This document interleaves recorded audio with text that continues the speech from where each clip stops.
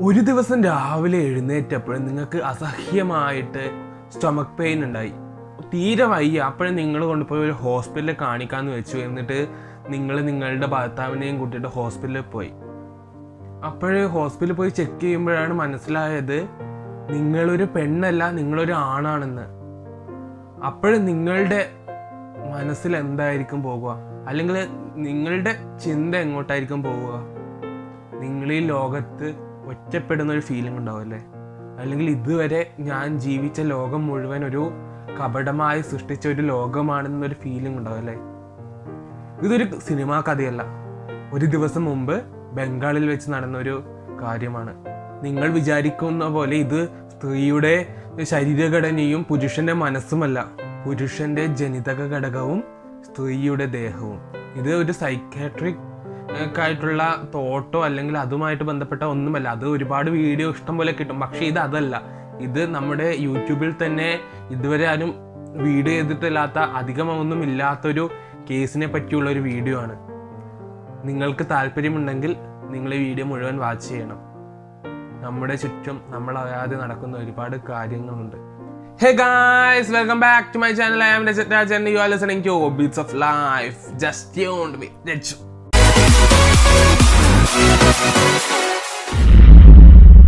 ഞാൻ ഇന്ന് രാവിലെ എടുത്ത് ഓൺലൈൻ ന്യൂസ് ഒന്ന് ജസ്റ്റ് സ്ക്രോൾ ചെയ്ത് പോകുമ്പോഴാണ് 30 വർഷം സ്ത്രീയായി ജീവിച്ചിട്ട് ഒരു പുരുഷനാണെന്ന് മനസ്സിലായ ഒരു യുവതിയുടെ കഥ എന്ന ഒരു ന്യൂസ് കേട്ടത്. അപ്പോഴേ ന്യൂസ് കേട്ടതല്ല, കണ്ടത്. അപ്പോഴേ ഞാനൊന്ന് ഇച്ചിരി ആകാംക്ഷ തോന്നി. അപ്പോഴേ ക്ലിക്ക് ചെയ്ത് ഓപ്പൺ ആക്കി നോക്കുമ്പോഴാണ് മനസ്സിലായത് വെസ്റ്റ് ബംഗാളിലെ ഒരു സ്ത്രീ രാവിലെ എഴുന്നേറ്റപ്പോൾ അതികഠിനമായ വയറുവേദനയുണ്ടായി. അപ്പോഴേ അവർ ഹോസ്പിറ്റലിൽ പോയി കാണിച്ചു. അവിടുന്ന് ഡയഗ്നോസ് ചെയ്തപ്പോഴും മനസ്സിലായത് ടെസ്റ്റിക്കുലർ ക്യാൻസർ ആണെന്ന്. ഇപ്പം നിങ്ങൾ വിചാരിക്കുന്നുണ്ടാവും ടെസ്റ്റിക്കുലർ ക്യാൻസർ ഒരു ക്യാൻസർ എന്ന് പറയുമ്പോൾ എല്ലാവർക്കും ഉണ്ടാവുന്ന, സാധാരണ ഇപ്പോഴത്തെ കാലത്ത് ക്യാൻസർ എന്ന് പറയുമ്പോൾ സാധാരണയായിട്ട് മാറിക്കൊണ്ടിരിക്കുകയാണ്. പക്ഷേ ടെസ്റ്റിക്കുലർ ക്യാൻസർ എന്നത് പുരുഷന്മാരിൽ കണ്ടുവരുന്നൊരു രോഗമാണ്. അതായത് ടെസ്റ്റിക്കിൾസ് പുരുഷന്മാരിൽ ഉണ്ടാകുന്ന ഒരു സെക്സ് ഓർഗനാണ്. അത് ആ സ്ത്രീയിൽ അവർ 30 വർഷമായിട്ട് ജീവിക്കുന്നു, അവരുടെ ദേഹത്ത് കണ്ടുവരിക എന്ന് പറയുമ്പോൾ അതിനർത്ഥം അവർക്ക് എന്തോ ഒരു അബ്നോർമാലിറ്റി ഉണ്ട്. അപ്പോഴേ ഇതൊക്കെ നോക്കിയിട്ട് അവർ വീണ്ടും ചെക്കപ്സ് നടത്തി. അപ്പോഴാണ് മനസ്സിലായത് അവരൊരു പുരുഷനാണ്, സ്ത്രീയല്ല എന്നത്. അവരൊരു പുരുഷനാണ്. 30 കൊല്ലമായിട്ട് ഒരു പുരുഷൻ സ്ത്രീയായിട്ട് ജീവിക്കുവാണ്.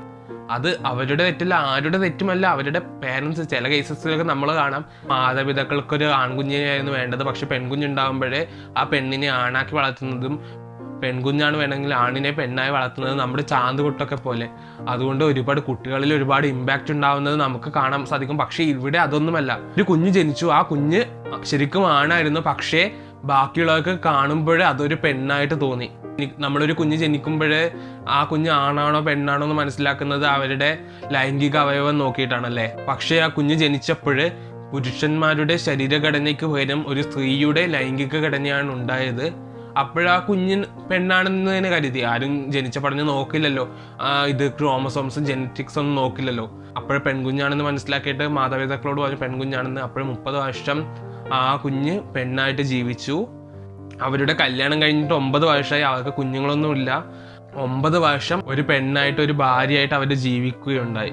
ഈ ഒരു കണ്ടീഷൻ, അതായത് ശരിക്കും ആണിൻ്റെ ജനിതക ഘടനയാണ്, പക്ഷേ ശാരീരിക ഘടന വെച്ച് നോക്കുമ്പോൾ ഒരു പെണ്ണാണ്. അതായത് എല്ലാ അവയവങ്ങളും സെക്സ് ഓർഗൻസും ഒക്കെ ഒരു പെണ്ണിൻ്റെയാണ്. പെണ്ണിൻ്റെ വോയിസ് ആണ്, പെണ്ണിൻ്റെ സ്വഭാവമാണ്, എല്ലാം പെണ്ണിൻ്റെയാണ്. പക്ഷേ ജനിതക ഘടന ആണിൻ്റെയാണ്. ഈ ഒരു കണ്ടീഷനെ ആൻഡ്രോജൻ ഇൻസെൻസിറ്റിവിറ്റി സിൻഡ്രോം AIN എന്ന് വിളിക്കുന്നു. ആൻഡ്രോജൻ എന്ന് പറഞ്ഞാൽ മെയിൽ സെക്സ് ഹോർമോൺ ആണ്. ആണുങ്ങളിൽ കാണുന്ന ആണുങ്ങളുടെ സെക്ഷുവൽ അല്ലെങ്കിൽ ബോഡി ഡെവലപ്മെന്റിന് സഹായിക്കുന്ന ഹോർമോണാണ്, മെയിൽ സെക്സ് ഹോർമോൺ ആണ് ആൻഡ്രോജൻ. ആൻഡ്രോജൻ എന്ന ഹോർമോണ് ബോഡിയിൽ ആക്ട് ചെയ്യത്തില്ല. ചിലപ്പോഴത് കംപ്ലീറ്റ് ആയിട്ട് ആക്ട് ചെയ്യില്ല, അല്ലെങ്കിൽ പാർഷ്യലായിട്ട് ആക്ട് ചെയ്യാം. അപ്പോൾ ഇങ്ങനെ ഒരു കണ്ടീഷൻ നമ്മൾ രണ്ടായിട്ട് തരംതിരിക്കുന്നു. അതായത് complete androgen insensitivity സിൻഡ്രോമും partial androgen insensitivity സിൻഡ്രോമും. ഇതിൽ കംപ്ലീറ്റ് ആൻഡ്രോജൻ ഇൻസെൻസിറ്റിവിറ്റി സിൻഡ്രോം നമുക്ക് ഐഡൻറ്റിഫൈ ചെയ്യാൻ ഭയങ്കര പാടായിരിക്കും. അതായത് ആൻഡ്രോജന് മുഴുവനായിട്ട് ഒരു ആക്ഷൻ ഉണ്ടാവില്ല അവിടെ. അപ്പോൾ ആ കുഞ്ഞ് ഒരു ഫീമെയിലായിട്ട്, അതായത് പെണ്ണായിട്ട് വളരും. പിന്നെ പാർഷ്യൽ എന്ന് വരുമ്പോൾ ആ ആൻഡ്രോജന് ചില ആക്ഷൻസ് ഒക്കെ ഉണ്ടാവും. അപ്പോൾ ആ കുഞ്ഞുങ്ങളിൽ പകുതി ആണുങ്ങളുടെയും പകുതി പെണ്ണുങ്ങളുടെയും, അതായത് ലൈംഗിക അവയവങ്ങളൊക്കെ നോക്കിയാൽ പകുതി ആണും പകുതി പെണ്ണിൻ്റെയും ആയിട്ട് അവയവങ്ങളൊക്കെ ഉണ്ടാവും. അതായത് ജനിക്കുമ്പോൾ തന്നെ നമുക്ക് മനസ്സിലാവും കുഞ്ഞിന് ഇങ്ങനൊരു അസുഖമുണ്ട് എങ്ങനെ. അപ്പോൾ ജനിക്കുമ്പോൾ തന്നെ നമുക്ക് അതിന് വേണ്ട ട്രീറ്റ്മെൻറ്റ് ചെയ്യാൻ പറ്റും. ട്രീറ്റ്മെൻറ്റ് എന്ന് പറയുമ്പോൾ സിംറ്റമാറ്റിക് ട്രീറ്റ്മെൻറ്റേ ഉള്ളൂ. അത് ഞാൻ ഈ വീഡിയോൻ്റെ ലാസ്റ്റ് പറയാം. ഇനി എന്തൊക്കെയാണ് ഇതിൻ്റെ കാരണങ്ങൾ, ആൻഡ്രോജൻ ഇൻസെൻസിറ്റിവിറ്റി സിൻഡ്രോമത്തിൻ്റെ കാരണങ്ങൾ എന്തൊക്കെയാണെന്ന് നോക്കാം. മെയിനായിട്ട് പറയുന്ന കാരണം അമ്മയിൽ നിന്ന് കുഞ്ഞുങ്ങളിലേക്ക്, അതായത് അമ്മയ്ക്ക് ഇങ്ങനൊരു അസുഖം വരാനുള്ള ജനിതഘടനയിൽ മാറ്റം ഉണ്ടാവും, ചേഞ്ചസ് കാണിക്കും. അങ്ങനെയുള്ള അമ്മമാരിൽ നിന്ന് കുഞ്ഞുങ്ങൾ ഉണ്ടാകുമ്പോൾ 4ൽ 1 കുഞ്ഞിന് ഈ അസുഖം അല്ലെങ്കിൽ ഈ കണ്ടീഷൻ, ഇതൊരു അസുഖമായിട്ട് കൂട്ടാൻ പറ്റില്ല, ഇങ്ങനെ ഒരു കണ്ടീഷൻ ഉണ്ടാവാൻ സാധ്യതയുണ്ട്. അമ്മക്ക് വേണമെങ്കിൽ അത് റെസിസ്റ്റീവ് ആയിരിക്കും, അതായത് അമ്മ അങ്ങനെ ഒരു കണ്ടീഷൻ കാണിക്കത്തില്ല, പക്ഷേ ജനിതഘടനയായിട്ട് അവിടെ ഒരു ഫാൾട്ട് ഉണ്ടാവും, അത് ഡോമിനേറ്റ് ചെയ്ത് നിൽക്കുന്നുണ്ടാവില്ല അമ്മയിൽ, പക്ഷേ കുഞ്ഞിൽ ചിലപ്പോൾ ഡോമിനേറ്റ് ചെയ്ത് നിൽക്കുക. ഇനി നമ്മൾ സിംറ്റംസ് നോക്കിയാൽ സിംറ്റംസ് ഒന്നുമില്ല. കാരണം പെണ്ണായിട്ട് ജീവിക്കുന്നു എന്ന് പറയുമ്പോൾ പണ്ടൊക്കെ ആണെങ്കിൽ പെണ്ണായിട്ട് തന്നെ അങ്ങ് മരിക്കും, ജനിച്ച് മരിക്കുന്നവരെ പെണ്ണായിരിക്കും. പക്ഷെ ഇന്നത്തെ കാലത്ത് എന്തെങ്കിലും അസുഖം വന്നാൽ ഒരുപാട് ഡയഗ്നോസ് ചെയ്യാൻ ഒരുപാട് സാധനങ്ങളൊക്കെ ഉണ്ട്, അതായത് മെഷീൻസും ടെക്നോളജീസും ഒക്കെ ഉണ്ട്. അപ്പോഴേ ഇന്നത്തെ കാലത്ത് കൂടുതലായിട്ട് നമുക്ക് കണ്ടുപിടിക്കാൻ പറ്റും ഇങ്ങനെ ഒരു കണ്ടീഷൻ. എടുത്തു കാണിക്കുന്ന ലക്ഷണങ്ങളൊന്നും ഉണ്ടാവില്ല, പക്ഷേ നമ്മളൊരു സ്കാനിങ്ങിലൂടെ പോയാൽ ചിലവരിൽ ഗർഭപാത്രവും പിന്നെ ഫീമെയിൽ സെക്ഷൽ ഓർഗൻസും ആബ്സെൻ്റ് ആയിരിക്കും, അതായത് ഇൻറ്റേർണൽ ഓർഗൻസ് ആബ്സെൻ്റ് ആയിരിക്കും ഫീമെയിൽസിൻ്റെ, ഓവൈസ് പോലുള്ള. അപ്പോഴേ നമുക്ക് ഇങ്ങനെ ഒരു കണ്ടീഷൻ ഉണ്ടാകാനുള്ള ചാൻസ് ഉണ്ടെന്ന് നമുക്ക് മനസ്സിലാക്കാം. ഇനി നമുക്ക് ഡയഗ്നോസിസ് എന്ന് പറയുമ്പോൾ ഇപ്പോഴും പാർഷ്യൽ A.I.N ആണെങ്കിൽ നമുക്ക് മനസ്സിലാവും, അതായത് പെണ്ണിൻ്റെയും ആണിൻ്റെയും ഘടന കാണും, അപ്പോൾ നമുക്ക് വേഗം മനസ്സിലാവും ഇങ്ങനൊരു കണ്ടീഷൻ ഉണ്ടെന്ന്. പക്ഷേ കംപ്ലീറ്റ് A.I.N എന്ന് പറയുമ്പോൾ നമ്മൾ ഇതുപോലെ നമ്മൾ നേരത്തെ പറഞ്ഞില്ലേ, ബംഗാളിലെ ഒരു കുട്ടിയുടെ അവളിപ്പം വയറുവേദനയായിട്ട് വന്നു, അപ്പോൾ ബയോപ്സി എടുത്തു. ബയോപ്സി എന്ന് പറഞ്ഞാൽ ക്യാൻസറിന് വേണ്ടി ചെയ്യുന്നതാണ്. അപ്പോൾ ടെസ്റ്റിക്കുലർ ബയോപ്സിയാണ് എടുത്തത്.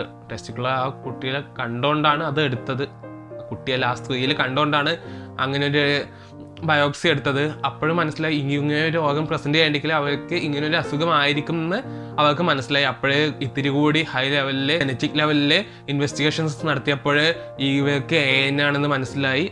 കംപ്ലീറ്റ് A.I.N ആണെങ്കിൽ ചിലപ്പോൾ ജനിച്ച് മരിക്കുന്നവരെ ഇത് അൺഐഡൻറ്റിഫൈ ആയിട്ട് പോവാം.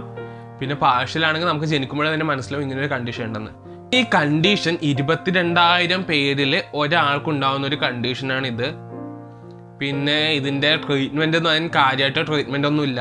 നമുക്ക് ചെയ്യാൻ പറ്റുന്ന ഇപ്പോഴും പാർഷ്യൽ A.I.N ആണെങ്കിൽ നമുക്ക് ചെറുപ്പത്തിൽ തന്നെ ഇത് അവരുടെ പേരൻസിനെ ഡിസൈഡ് ചെയ്യാം കുഞ്ഞിനെ ആണായിട്ട് വളർത്തണോ പെണ്ണായിട്ട് വളർത്തണോ എന്ന്. ഇപ്പോഴേ A.I.N ഉള്ള ഒരു കുട്ടീനെ ആണായിട്ട് വളർത്തുകയാണെങ്കിൽ ഒരുപാട് സർജറീസ് ഉണ്ട്. ഈ ഫീമെയിൽ സെക്ഷൽ ഓർഗൻസ് ഒക്കെ മാറ്റിയിട്ട് മെയിൽ സെക്ഷൽ ഓർഗൻസ്, അതായത് എപ്പിയറൻസിൽ മെയിലാക്കിയിട്ട് വളർത്താനുള്ള സാധ്യതകൾ നമുക്കുണ്ട്. പിന്നെ ഈ കുട്ടിയായിരിക്കുന്ന സമയത്ത് സൈക്കോ തെറാപ്പിയുടെ ഒന്നും ആവശ്യമില്ല. പക്ഷേ ഈ കുഞ്ഞ് വളർന്ന ഒരു പ്യൂബർട്ടി ലെവലിൽ എത്തുമ്പോൾ നമുക്ക് സൈക്കോളജിക്കൽ സപ്പോർട്ട് കൊടുക്കേണ്ടത് വളരെ ആവശ്യം അല്ലെങ്കിൽ വളരെ അനിവാര്യമായ കാര്യമാണ്. ഇനി ഈ കംപ്ലീറ്റ് A.I.N ആണെങ്കിൽ നമുക്ക് ജനിക്കുമ്പോൾ മനസ്സിലാവില്ല എന്താണ് ആണാണോ പെണ്ണാണോ ഒന്നും. അപ്പോൾ ആ കുഞ്ഞ് പ്യൂബർട്ടി എത്തുമ്പോൾ മെൻസ്ട്രൽ സൈക്കിൾ നടക്കത്തില്ല, അതായത് പീരിയഡ്സ് ഉണ്ടാവത്തില്ല. സാധാരണ എല്ലാ സ്ത്രീകൾക്കും പീരിയഡ്സ് ഉണ്ടാവും, പക്ഷേ A.I.N ഉള്ള കുട്ടികൾക്ക് പീരിയഡ്സ് ഉണ്ടാവില്ല. അപ്പോൾ നമുക്ക് ഇൻവെസ്റ്റിഗേഷൻസ് നടത്തുമ്പോൾ മനസ്സിലാകും ഇങ്ങനെ ഒരു കുട്ടിക്ക് A.I.N ആണ്, അതുകൊണ്ടാണ് ഇല്ലാത്തത്. അപ്പോൾ ആ കുട്ടിക്ക് സൈക്കോളജിക്കൽ സപ്പോർട്ട് കൊടുത്തിട്ട് വേണമെങ്കിൽ ആ കുട്ടിക്ക് ജെൻഡർ മാറ്റാനുള്ള സർജറീസ് നടത്താം. പിന്നെ കല്യാണമൊക്കെ കഴിഞ്ഞ് ഒരു കുടുംബം എന്ന് പറയുമ്പോൾ ഭാര്യയും ഭർത്താവായിട്ട് ജീവിക്കുകയാണെങ്കിൽ ഇങ്ങനെ ഒരു സർജറീസ് നടത്താൻ അധികം പ്രിഫർ ചെയ്യുന്നില്ല. കാരണം അതിന് ശേഷമുള്ള ലൈഫ് ഭയങ്കര ബുദ്ധിമുട്ടായിരിക്കും. അപ്പോഴവർക്ക് സൈക്കോളജിക്കൽ സപ്പോർട്ടും കൗൺസിലിങ്ങും ഒക്കെ നൽകാനാണ് പ്രിഫർ ചെയ്യുന്നത്. ഇപ്പോഴും ഇതിന് സിംറ്റമാറ്റിക് ട്രീറ്റ്മെൻറ്റ് മാത്രമേ ഉള്ളൂ. ഒരു ഫിക്സ്ഡ് ആയിട്ടുള്ള അല്ലെങ്കിൽ ഒരു ശരിക്കുള്ള ഒരു ട്രീറ്റ്മെൻറ്റ് കംപ്ലീറ്റ് ആയിട്ട് മാറ്റാനുള്ള ഒരു ട്രീറ്റ്മെൻറ്റ് ഇതുവരെ കണ്ടുപിടിച്ചിട്ടില്ല. അപ്പോൾ ഇതൊക്കെയാണ് ഈ വീഡിയോയിലുള്ളത്. ഈ വീഡിയോ ഇതോടെ അവസാനിച്ചിരിക്കുന്നു. നിങ്ങൾക്ക് എന്തെങ്കിലും വിഷയത്തിൽ വീഡിയോ വേണമെങ്കിൽ അത് കമൻറ്റ് ചെയ്യാം. നിങ്ങൾക്ക് വീഡിയോ ഇഷ്ടപ്പെട്ടാൽ ലൈക്ക് ചെയ്യുക, പിന്നെ നിങ്ങളുടെ അഭിപ്രായങ്ങൾ കമൻറ്റ് ചെയ്യുക. നിങ്ങൾക്ക് ഇതൊരു പുതിയ നോളജ് ആയിരിക്കുമെന്ന് വിചാരിക്കുന്നു. മറ്റൊരു വീഡിയോയിൽ മറ്റൊരു വിഷയമായി കാണുന്നവരെ ഗുഡ് ബൈ.